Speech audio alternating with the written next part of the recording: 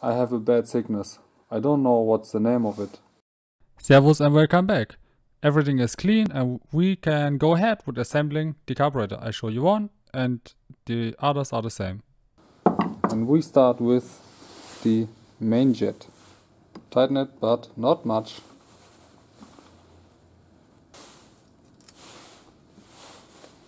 This one goes in here. Again, use the right size of screwdriver and tighten it just a little bit.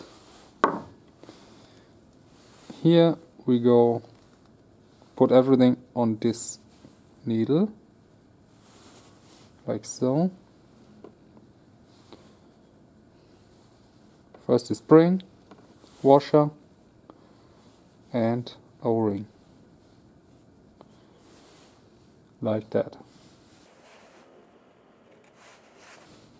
Screw it all the way in, but don't tighten that one at all, it will destroy the needle.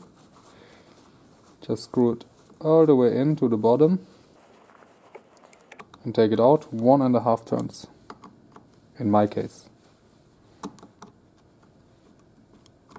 Okay, it's in, and half, 1.5 turns.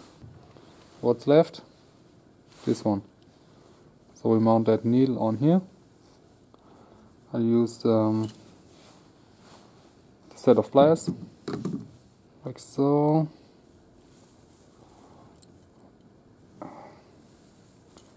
This little bracket goes over this. Now we can push it in here. Sure the needle fits in that brass thing, and I think this one is not adjusted correctly, because usually when you feel the needle is bottomed out, those two lines should be parallel. But in this case, the float level is too high, I think. But I gotta check the manual or read the internet, because maybe it's different here. Always check the manual for this. Now the bottom is done. I will mount that one later on when I know how the floater should be adjusted. And I'll mount the other ones. The floater is adjusted, but how is it done? This is the needle. And even when it's bottomed out, I can still move that floater a little bit, because the pin in there is spring loaded, as I said. And it's important that without compressing the spring, this line and the floater line should be parallel, like that. And you can adjust it with this sheet metal right here. With moving it up or down, you can adjust the level. So this one is still too low. I'm gonna adjust this sheet metal here, push it down a bit until it's straight. And these covers can go back on. I reused all seals and everything, but I'll check on the bench if it's leaking or not, because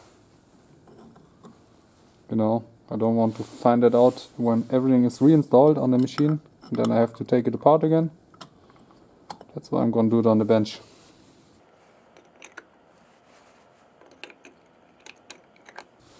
I'll use a little bit of grease on these screws because they were stuck pretty badly and I don't want to have that again. Just a little bit. Makes life easier next time. What's left on the bottom? Right. The idling screw. So I'm going to turn this all the way in and turn it out 6.5 turns. Good, we can go ahead with the needles and membranes. And the needles must be checked on marks here, but that's good, and they need to be clean, but that's good as well. So just push them in.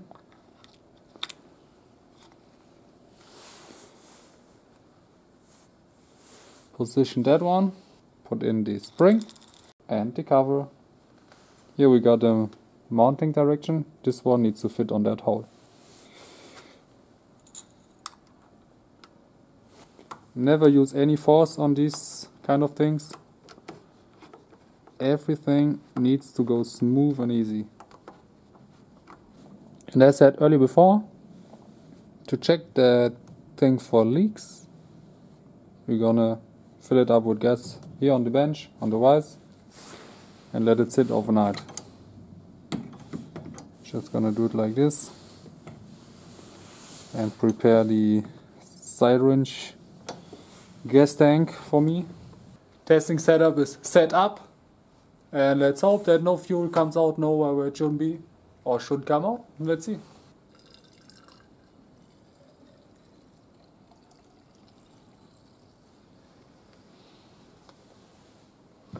Now all the fuel bolts down here fill up. Okay, now all carburetors are filled, and what I want to check is if fuel comes out somewhere here or somewhere here where the rubber seal is. And I think I'm going to let it sit until tomorrow, and then I can see how much is left. Some of the fuel will evaporate, that's no problem, but it should stay within 10 or 20 milliliters. And for now it looks good. While the carburetors are doing the leaking test, and this is easy to reach now, we can replace the brake fluid of the rear brake. Look at that. Brake fluid or honey? We better pull that out with the syringe.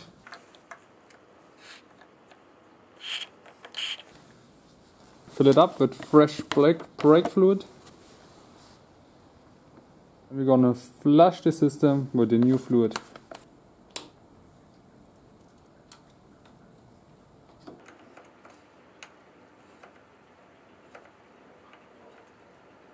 Yeah, lot of air bubbles coming out. Pressure point is much better already. That's no surprise. And we're gonna do it until fresh fluid comes out of here. And the last step is to flush the system until the level is between lower and upper. So I go ahead until it's in the middle between the two of them. And then we check the pressure point. It's much better. And that's good.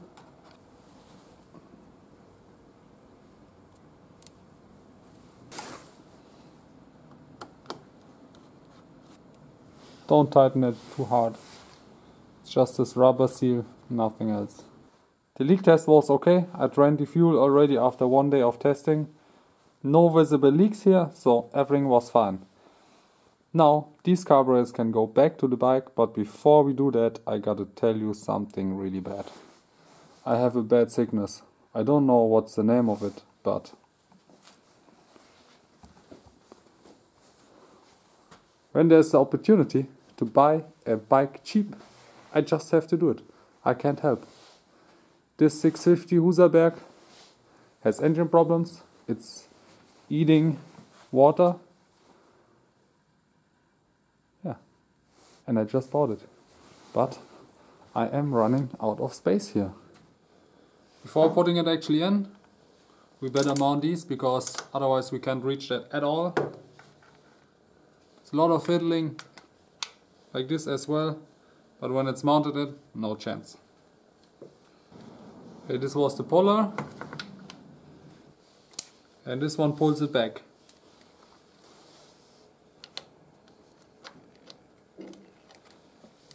Now it goes in.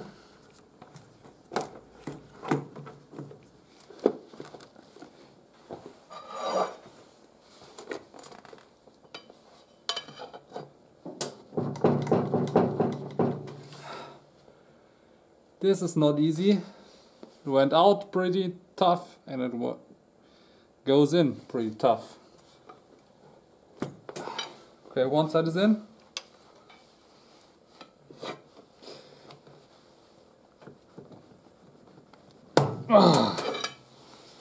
Now it sits, and we go ahead with closing these clamps. Never over tighten these. Just close it until you get a good resistance, and that's enough. If you close it too much, you just squeeze that rubber too much. It's not necessary. It just needs to hold it a little bit, not much. That's enough. Now we'll go ahead with the airbox.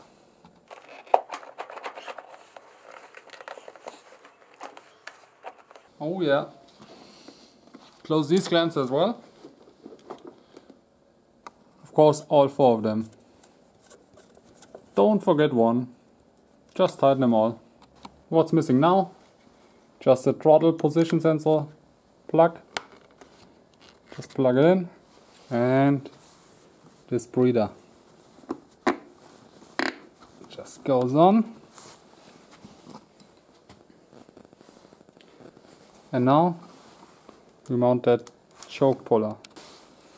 For the choke, we just mount this thing in there. I can do it with the camera in one hand and just hang it in. It's pretty easy. After connecting everything, check if it's operating correctly. Pull the choke. The choke gets pulled. If I open the throttle, it goes back by itself and it operates the throttle. So everything is alright. We want a well-running bike, so we mount a new air filter. Just push that one in and mount the cover on top.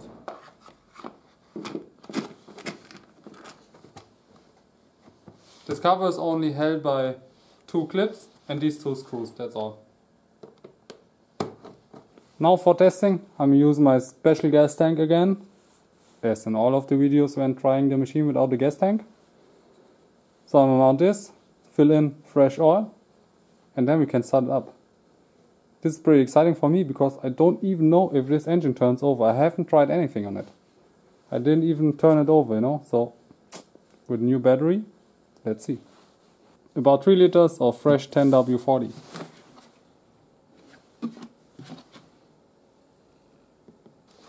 New battery.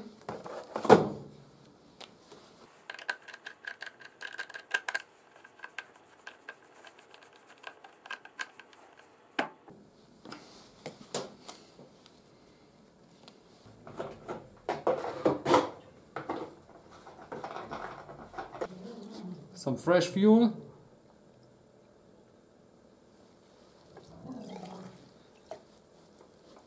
I really hope that it jumps. Let's see.